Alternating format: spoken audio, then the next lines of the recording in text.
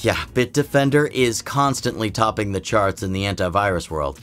But all of those awards don't actually say much about how to use Bitdefender, now do they? Hey guys, I'm Mike, and today I'm going to do a Bitdefender tutorial 2022 style, from how to install it to how to get the most out of your plan. Now, like I said, Bitdefender has quite the reputation, but you know, things can sometimes get praised without any solid reasons. So, what's actually behind the Best Antivirus 2022 title? Well, I'll talk about specific things that I like and some that I don't throughout this Bitdefender tutorial. But there's one thing that I can say right off the bat: it works well. Even according to the latest AV tests, the Bitdefender 2022 version blocked 100% of threats. And of course, I had to do my own testing, as I do for any antivirus. Out of the 10 malicious files that I planted onto my device, Bitdefender found and removed 9 of them. So yeah, it works. And that is a great result, which compared to Windows Defender, who detected 0 threats in my most recent testing, yeah. Okay, so that's just a little background info on Bitdefender for anyone who's curious. Okay, now, how do they actually handle and what's the install process like?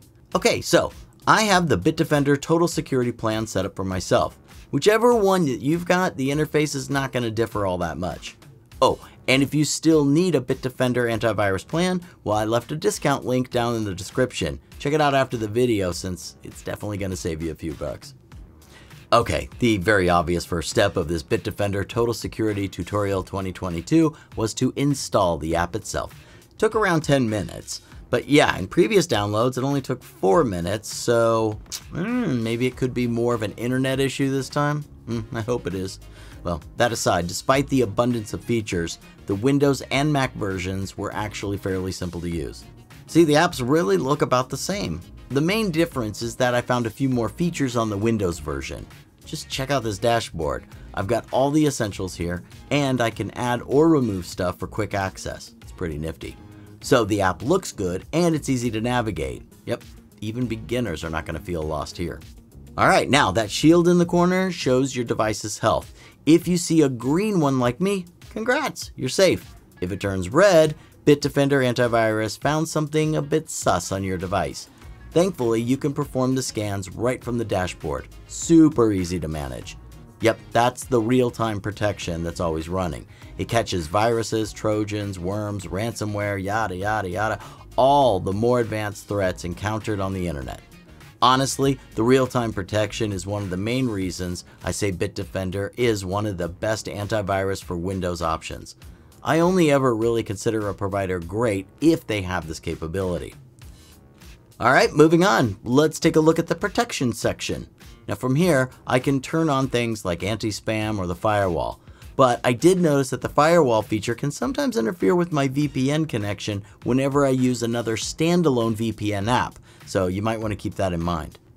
And on the topic of VPNs, the privacy tab is where you can see their own VPN, which comes with the Bitdefender Total Security 2022 plan.